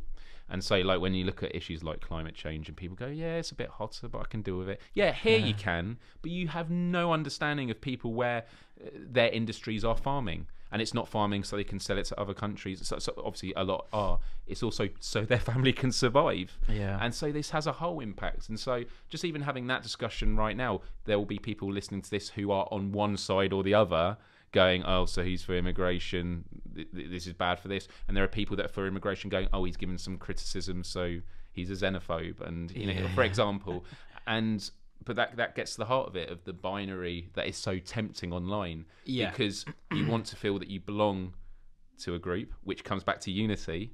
But by that very nature, can the world become unified through nuance? And I think that's the question. But then I also think if we do become one people, one world, and there is global empathy, that is an understanding that we are all different. Like, it happens in all. Not everyone who's a Christian acts and thinks, black people in America aren't a monolith, which they definitely in the 2016 elections got absolutely annoyed with, when the news is talking about, well, black people normally vote Democrat, and they're like, I'm not defined by the colour of my skin. Yeah. Different black people vote in different ways. Like, it shouldn't even have to be said, but like, you know what I mean? So within, and actually I had written here another one of your lyrics, and by the way, I looked up that other song. It was Fanfare for the Conscious Man. Yeah. Got a little pop quiz here. Or woke pop quiz. But you, in Torn Apart, you said you see there's more variation, more within populations than between populations. Yeah. What was at the heart of that? Because I can't remember off the top of my head in terms of the research, but it's... Yeah, well, it's interesting because individualism is one of sort of the pillars of capitalism, really, but it's kind of nitpicked. It's like individualism when it suits capitalism and when it doesn't. And so what I'm saying there is kind of influenced by the way that medicine is advancing, and how in the future medicine will be completely personalized, completely customized towards you, towards your genes. We're all susceptible to different things, be it physical or mental health.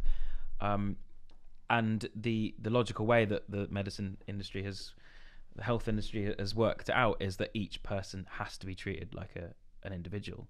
And so that I think that has repercussions to how we've thought about race, and race, possibly just being a social construct, really.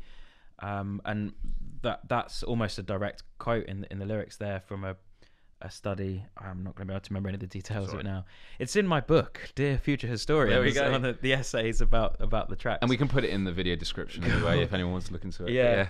I mean, and there's a lot of arguments still over kind of race and how much of it is the genetics behind it, and but it appears to be that the kind of general consensus is over anything else we're individuals. You can't tell much apart from the physical aspect, the visual aspect of a different person. You can't differentiate them from other people based on race, really, for any other meaningful reason. This is what fascinates me about science, is a lot of the social evolution of the human species comes out of learning about sort of the crux of our biology. Like it's the fact, and again, I can't even remember the specific research, but it was they found in a cell, I think it was like a wheel, like in the human body there is a wheel that operates and rotates. And so when we think about the greatest invention is the humans created the wheel, it's the fact it's already. Oh my god! When you think about biomimicry, we could have invented the wheel.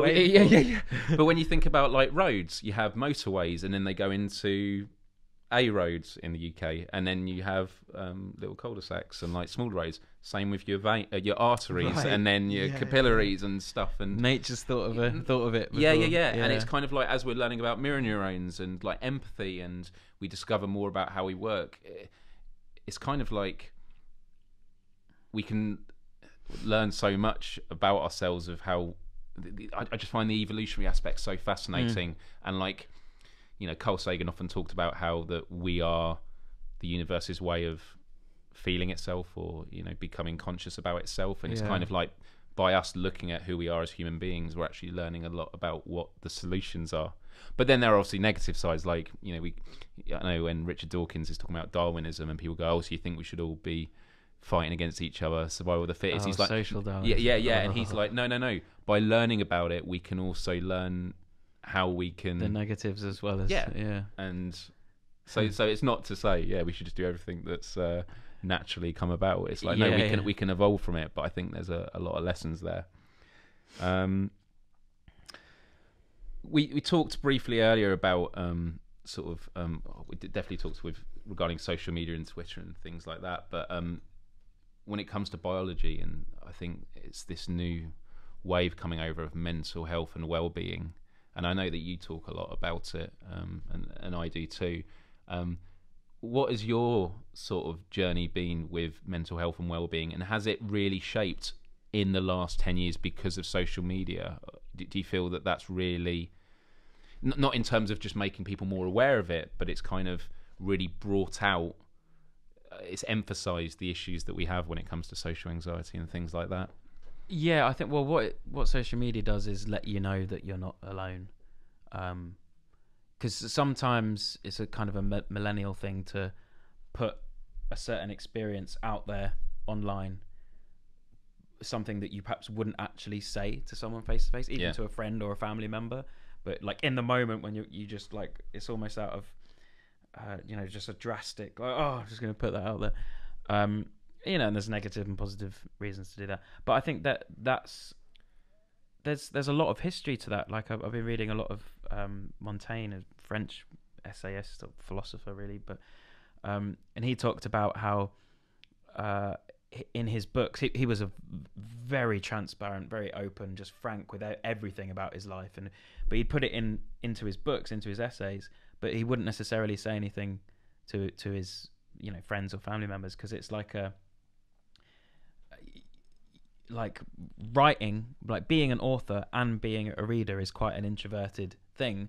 But then when you're writing something that's so personal about yourself or something, it actually becomes quite an extroverted thing, because you're giving away a big part of yourself and you're putting it out there in a library to be read. And I think effectively that's what social media is nowadays. It's the ability to, you have a lot of control over it. You can present yourself however you want to, which has a lot of negative effects when people hide bad aspects about their lives, and everyone scrolls through seeing what an amazing life everyone has, and then we see depression and anxiety go up. So there's some negatives there, but it's also amazing because it brings us closer together. It makes us realize that when people are communicating their negative experiences, be it mental health or otherwise, we can empathize with it. You can speak to a stranger and say, oh, I had an experience that was similar to that. This is what happened to me. And that's exactly what happened to me. I think for many years, I had absolutely no realization of my mental health. I wasn't very I was very self-analytical, almost in a subconscious way, in the typical way that anxiety does. I was constantly ruminating about my behavior. Oh, I shouldn't have said that. I'd feel shame for some totally insignificant thing, or I'd be anxious about something that was about to happen.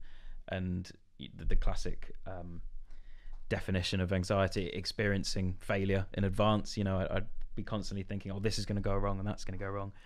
And I'd always have anxiety after events. But I had no idea what that was. I just thought that was me, and I had to deal with that, and that was just some idiosyncrasy that, I was faced with. And it wasn't until things got so bad, which is so often the way, that when you have to sort of hit rock bottom to like effectively do anything about it.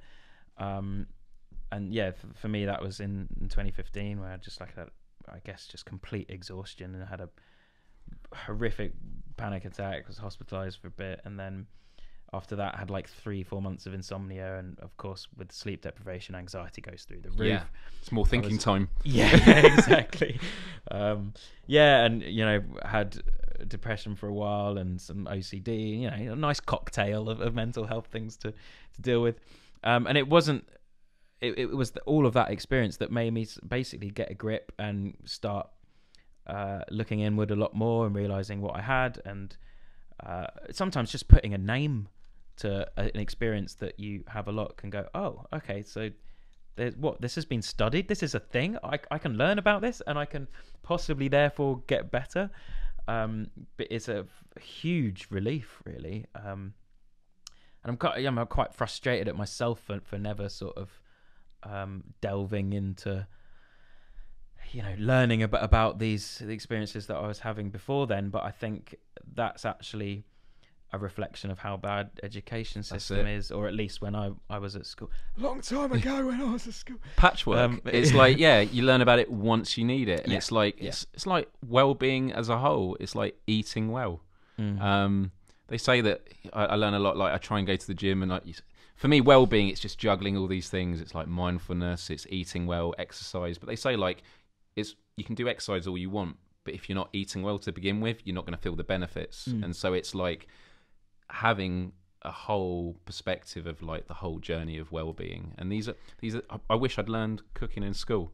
Like my parents talked about learning it. I can't remember what it was called. It's like domestic. Did you not have home ed? Oh, that was what. Yeah, no. I remember making what was it, like fish and chips? All right, Mr. Master Chef. It's like, I mean, not the most well-being meal, is it? The most healthy meal. So was it every week? No, it was. You know how you do like woodwork for a month, home ed for a month, and electronics from in primary school. No, secondary school. Yeah, but I think that's the thing with well-being, or at least I thought like well-being was for other people. Well-being was for those who needed people it. That are ill. Yeah. So at no point was I ever sort of asked by a professional, what do you feel in this situation? How does this make you feel? And then gauged to have general anxiety disorder, or generalized anxiety disorder, or whatever else it may have been. There was no way of deciding or discovering what problems I was going to face in later life. That I think that at school should be a huge thing. To be able to learn about yourself is so important, and I think we're not really taught how to do that. We just think other people have problems. What I have is probably just what I am, because we have no framework to sort of get a hold and realize, oh, this is okay. And that's why, again, another reason why community and unity is important, because then you're more willing to discuss, and because there's the whole discussion point around, is mental health issues on the rise, or is it that we're just talking about it more? And you have some people go, well, back in my day we just kept it to ourselves, which is clearly what came out of that. Yeah, exactly. Did you feel good about it? Like, but I think it's both. Like, it is on the rise. I think there is also fair discussion. I don't know where I sit on the issue completely about by discussing mental health issues, because it's not done just by professionals anymore. It's done by you and I and other people online. Is there a risk that it means that people that are just worrying a bit now say, oh, I've got anxiety?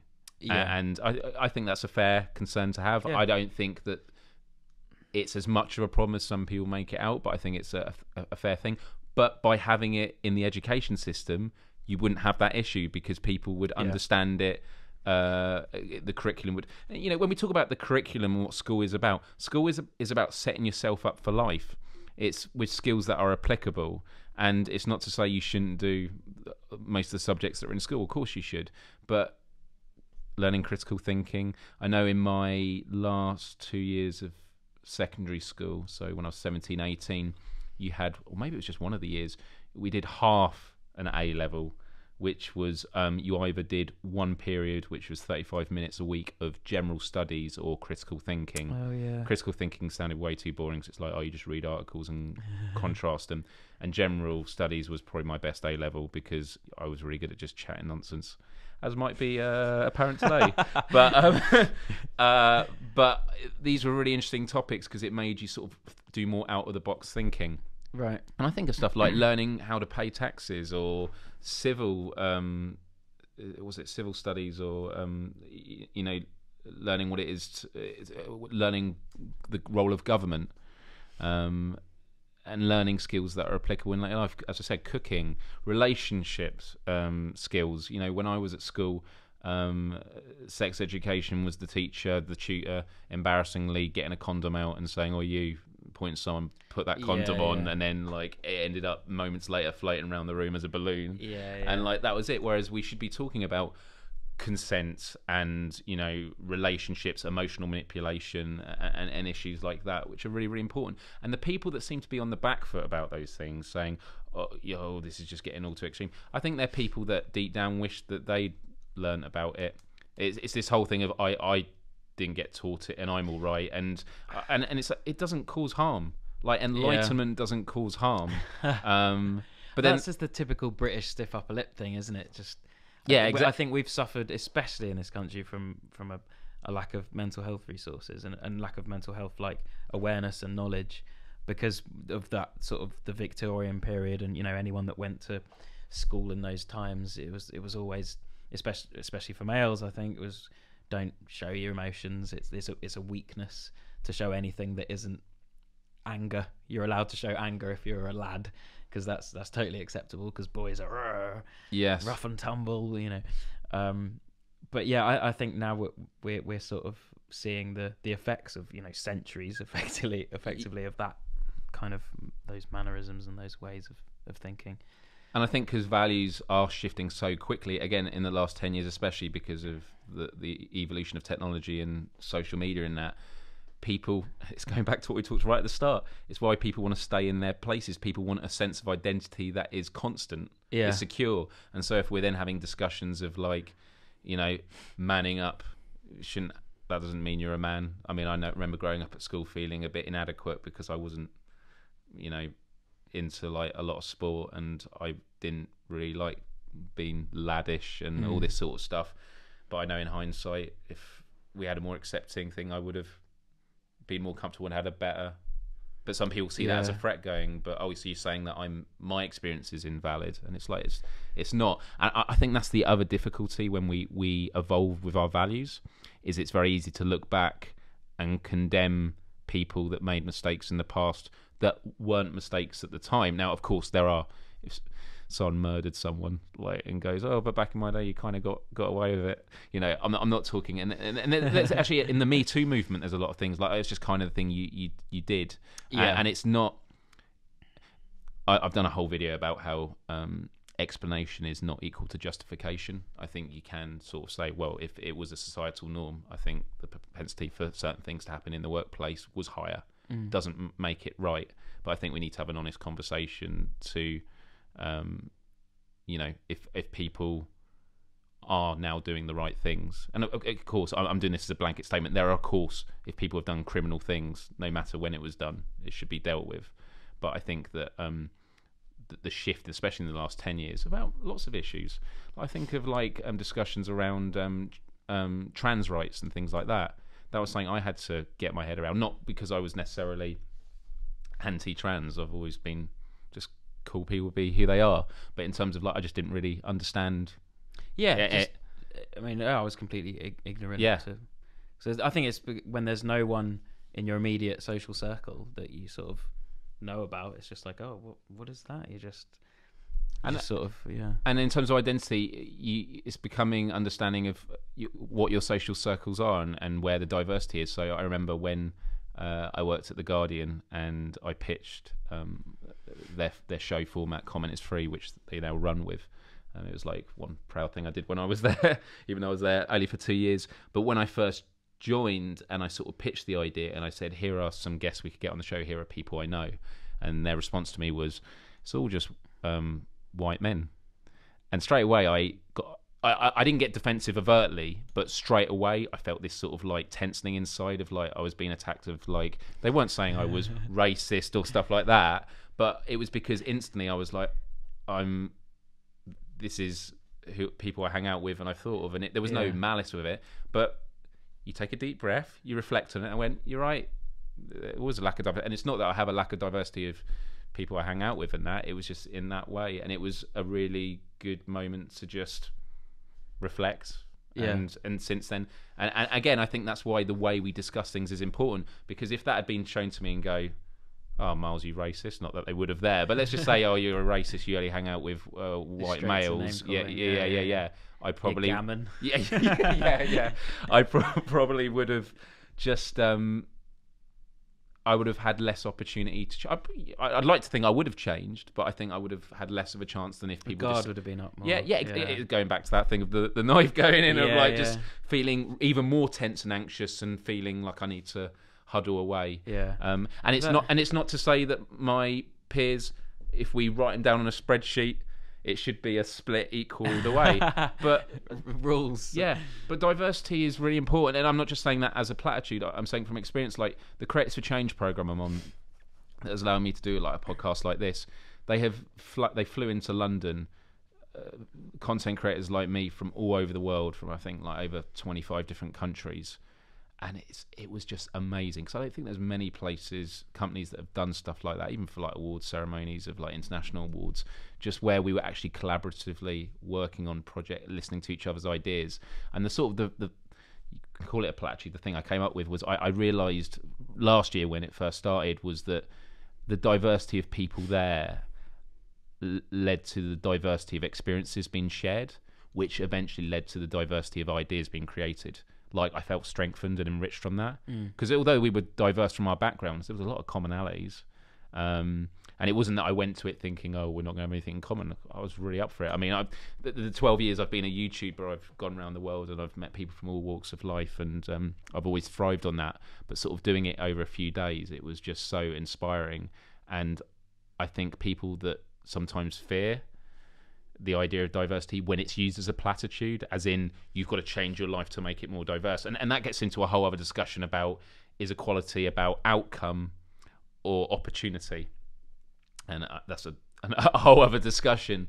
But I think that people look at those sort of discussions on face value and instantly pick a side. They think binary, are you for it or against it? And for me, it's just like when you talk about your experiences of meeting people from all walks of life, it makes life way more enriching. And I'm sure when you travel around the world touring with Enes Shikari, just even though you don't necessarily get to stay in places for a prolonged period of time, I remember growing up with that cliche phrase, we're talking about platitudes all the time now, but travel broadens the mind. But it really does, because your brain has to reconfigure, and there's like now more combinations of ways of thinking and ways of attacking problems and that. Whereas if you just stay with simplicity, you're actually going to be more vulnerable to the world, because if something comes out of left field, you're not going to be able to deal with it.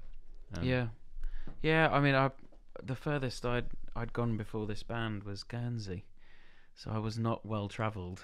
So that was a big shock when we started touring everywhere, and sort of realising. For me, it was interesting because we were playing with bands that sounded, similar on many levels to us, but we'd be 8,000 miles away, and I'd be like, it was, everything that I'd sort of grown up beginning to believe on the local scale, that unity's important, we're basically all the same, was started to be, confirmed and corroborated by our touring life. And that's just on a small sort of musical scene scale, but then that broadened as we toured more, met more people from all sorts of walks of life, got the occasional day off here and there to, speak to people outside of music and everything. And it began to just reinforce really those early ideas about the world. What place did you visit that surprised you the most? And surprise could mean anything, like how good the food is. But like, is there one place you look back on and you go, that really, like, you felt a real gear change in your way of thinking, perhaps? Or I guess the immediate one that springs to mind, the obvious one, would be Japan, just because that was like a slap in the face just to how different things could be, at least on the surface. Right. I've always wanted to go to Japan. Like, yeah. And where in Japan did you? Well, you went to a few places, didn't you, in Japan? Yeah. Well, you know, the first few years it was just Tokyo, maybe Osaka.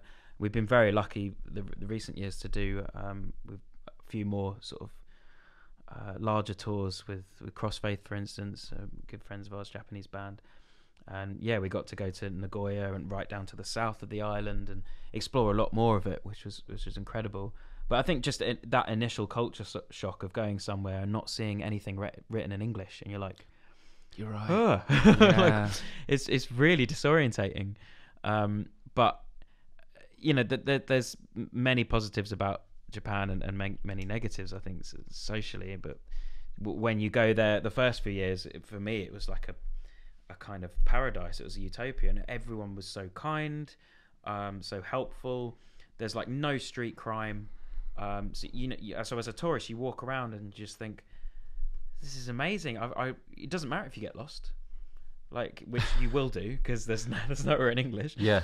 And you know, the people don't speak great English as well. But it kind of doesn't matter because if night falls, you're not going to get stabbed. you're not going to get mugged. Like, it's incredible. But then you start, you know, the more we've gone, you go under the surface, and there's the very, very sexist, and all these other sort of things about it. But yeah, it's just amazing to see how different a place can be. I think Japan hit me as one of them.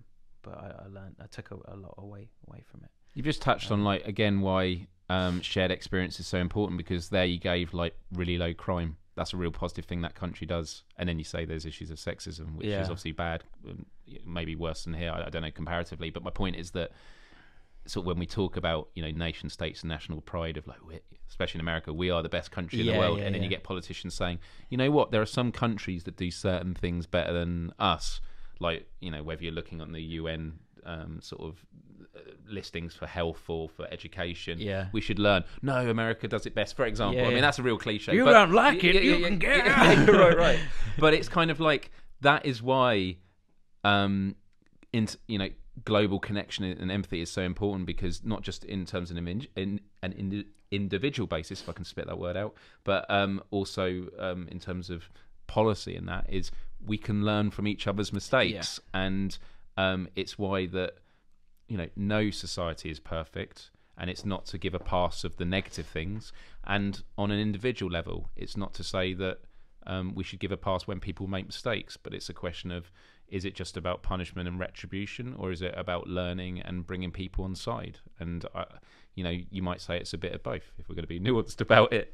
But for me, it's like, I'm really fascinated about how technology is leading to individual empowerment, and as a result, it's actually transforming the societal aspects of it, as well as how countries relate to each other. And, you know, we were talking the other week about the World Cup, you and I, people that, you know, have our issues with nationalism, you know, and we're happy to cheer on England, like, it's not to say that there are sucked in. It's not to say that nationalism is inherently bad, like, or bad all the way through. There are good aspects to it. It's just that ultimately it's because you were born somewhere. And I think Doug Stanhope said it's taking credit for all the good stuff your country has done. And then I can't remember what the other bit was, but like just ignoring all the bad. Yeah, but brushing it aside. Yeah.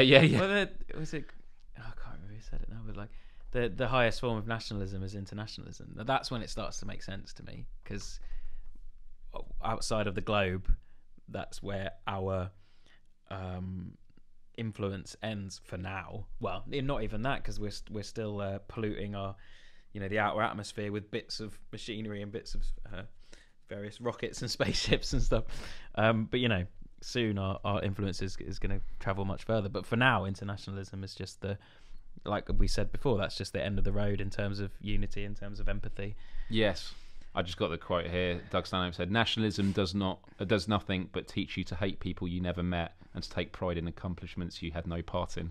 I absolutely love it. And I got a quote earlier when we were talking about mental health. Stephen Furtick, he said when we were talking about social media and the impressions it has on the mind.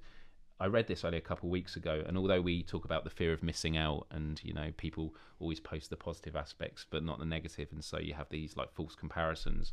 I just love the way he words it. He says the reason we struggle with insecurity is because we compare our behind the scenes with everyone else's highlight reel. And for That's me, great. it was the notion of behind the scenes. I just really like, and so the challenge I think to all of us is not just in terms of mental health, but in terms of our imperfections, is showing the world the behind the scenes, the inner workings of how we function and when we make mistakes, because then other people can learn and not make those same mistakes. But I think the whole concern people have about not being wrong is not just about what we're talking about with status and like losing out, but it's kind of no one wants to make the first move.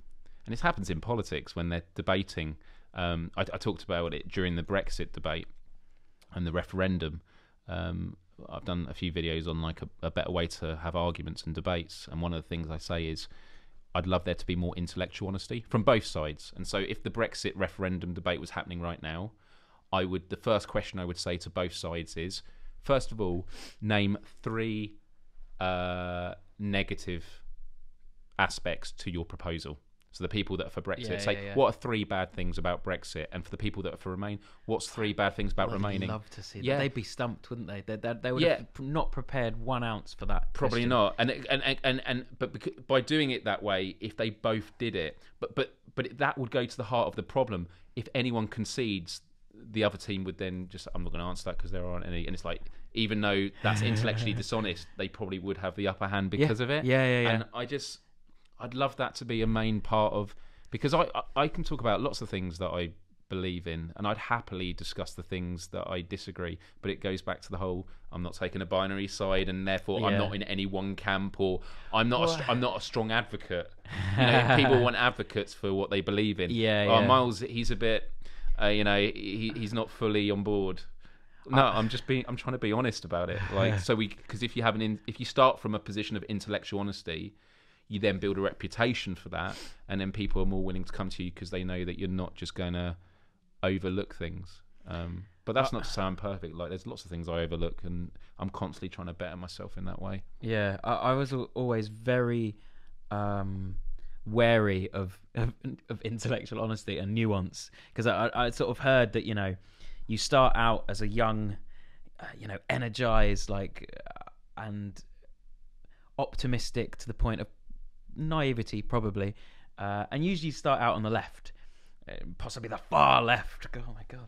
And maybe your inlet into politics is anarchy or something, and the kind of the way that people say it usually goes is as you get older, you sort of swing back towards the centre and maybe even go like quite conservative. And once you get a family and you have things, I like protecting what's mine. You start to lean to more conservative ways of thinking.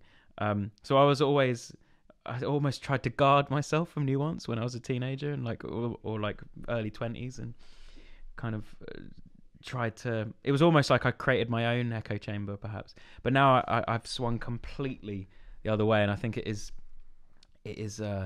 another sign of I guess intellectual maturity, of saying, okay, you know what, there are probably pros and cons to everything.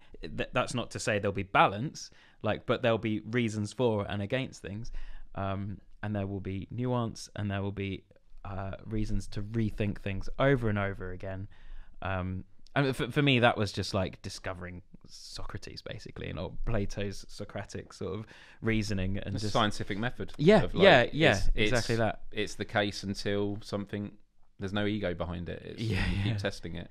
It's just so important. Or gravity's only, when people say it's only a theory, so it's only just in just a kind of concept that can be tested. That was the most confusing thing growing up, I think, when you hear all these theories, and it's no, it's proven. Yeah, it's just a theory up to now. That's the classic with climate change now, isn't it? That's it. Yeah. It's a great example of cognitive dissonance and disregard for experts. And funnily enough, in many ways, humanity is so egotistical. They don't think that we could have such an impact on the planet. We're so great in all these ways, and then when it comes to that, it's like, no, there's been lots of change over the time. Immediately defer to somebody else's or something else's influence. Yeah. We've gone through so much during this chat, and so I am going to end on sort of like one key question, which is, with all the experiences you've had as a musician and an activist, what do you feel is like your main motivation in life at the moment? Like, what drives you every day with it? Because I wonder if the motivations you have as a performer, like the buzz of playing live and things like that, it's not that that's become less important, but that's just become a part of... It becomes normalised, which is really weird. Yeah. To walk out in front of... We're in festival season at the moment, so we played to the biggest... We did a Rock am Ring German festival. That was... insane amount of people. It's just to the horizon for days. Yeah, it's really weird. Was that really do you get nerves from doing that, or is really? Yeah, because I was going to say I get like it's not butterflies, it's not nerves. It's just like I guess it's just just adrenaline. Just your body's it's like preparing for war or something. It's fight or flight against an army. Breath goes up. Yeah, you're that guy in the who used to go on horseback to the other line of enemies with a message. And then would say like pass the message on, and then come back. You're just facing up against all these people, except they're there to see you. It's quite different, isn't it? Really, but it's weird how much it becomes normalized. Like in terms of, I went through for quite a few years of describing, if someone would ask me how being on stage feels and stuff, I'd say, oh yeah, it's exhilarating. It's such a surreal experience, and yeah, it is those things. But I've started trying to become more mindful when I'm performing, and it's actually nothing. I don't feel anything. Really? It's like a type of trance? Meditative bliss, really. It's just like, because you're so in the moment, you're so sort of just taken away with the situation that you're just in it. Right. So that there's points now where I rarely sort of stand still on stage, but I'm like trying to just stand and take it all in and try and absorb it and go like, what am I feeling right now? Because I do find it hard to describe. It's like what's the Japanese term, yugen. It's just like when something is just like so intense and you can't really verbalize it. And it's like that. Yeah, I don't know. It is just a void almost, which makes it sound like I'm not enjoying it or something. No, I am. It's kind of it's above enjoyment. Yeah, which makes it quite spiritual. You are a part of the moment. Yeah, you're in it. It's not you. Going back to what you're saying at the start about how sort of the community aspect of music. It's about collaboration, and although it is done with the audience and the person on stage, it's actually a way of just being a part of it, which is definitely present in all your shows. There is this dynamic you have with the audience. Obviously it's harder to do on bigger stages, but then on you still get them to sing back. And it's just such a weird situation. I think it's quite unnatural to have the attention of that many people, and I think that that's why so many musicians turn to drugs and alcohol to deal with it, because it's just fucking weird. Basically. But I can't remember. I don't think that answers your question. What was the question? Well, it's part. We're talking about like what motivates you now. Yeah. I mean, that is in part of it, because that was like a big driving force. Well, not the reason you so necessarily did it, but it's the reason you get up in the morning. It's like, we've got another great show, and of course that still comes to play. But just the evolution of you as a musician and an activist. What stage are you at now? Like when you could come to writing stuff, maybe it hasn't changed. Maybe it's just whatever the big things that inspire you now in the news, or there's the central two things that I think are like the fuel to keep me doing this, because I hate to be the sort of, I always shy away from being the moaning rock star, but it does get pretty strenuous when you're away from home for at least half the year. You're on tour, Of course. and when your mental health is down and you're missing all home comforts and family. But the thing that keeps me going in that aspect is two things. One is just the human connection. Like being quite for most of my life I've been kind of diffident and introverted, and connecting with people, especially new people, I find quite difficult. So music was always a way of just achieving immediate connection with someone, like quite deep. Like if someone enjoys some music that I present to them, I immediately feel like I kind of know them in a way, because if they're having the same experience, the same emotional impact to the music as what I had, it's like, well, immediately I kind of get you a bit, and I feel sort of safe with you, which is a big part of social anxiety.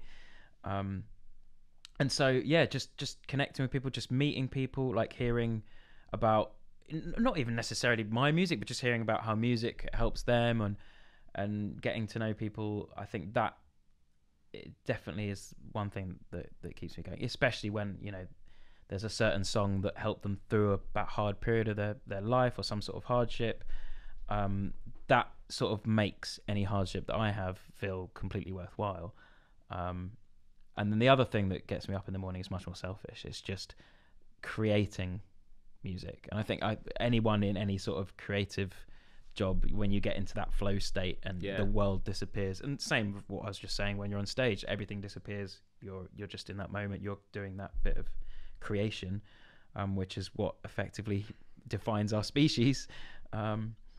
That's certainly what I still live for. That's the from making music in my bedroom with a 4-track tape recorder when I was like 12 to now, that's still my favorite thing to do, to create music. So yeah, I think those are the two things that keep me going. That's awesome. And the amazing thing about inspiration is it is bi-directional, in the sense of if someone tells you that you've inspired them, that inspires you to keep doing it. Yeah. And it's like it's the best form of feedback. Yeah. Because it's like, it's not just I talk a lot about, when it comes to making content of any kind, obviously in the context of video mainly, is there are sort of 3 main stages. There's entertain, inform, and inspire. So entertain is, of course, you want to get people's attention and make them feel entertained and engaged.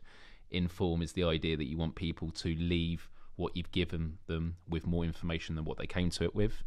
But then the most important one is inspire, because if people feel entertained and informed, what use are those things if it doesn't then inspire them to then engage with the world and improve on what they've already done? And so I definitely think those are 3 things you've nailed, especially with Enter Shikari, is, you're doing music, you inform people about issues that are, for many people, very out of the box, and you inspire people. And like myself included, we've had many conversations about that.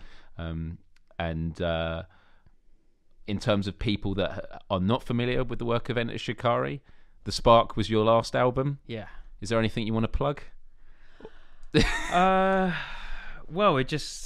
Spark's last album came out in September. It's quite a leap for us, really. And it's gone down really well. We're so happy with it.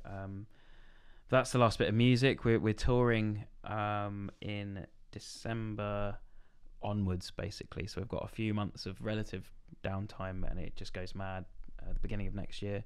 So if you want to come and check us out live, then from Facebook, Twitter, entershikari.com. Yeah. Classic website. Yeah. Seriously, Rou, it's really, thanks so much for coming on this. And my pleasure, man. Those 2 hours have gone pretty quick. Yeah. Jeez. You have to come back. It's flown by. Absolutely. Next week. Thanks for having me. Yeah. Cheers, man. Cool.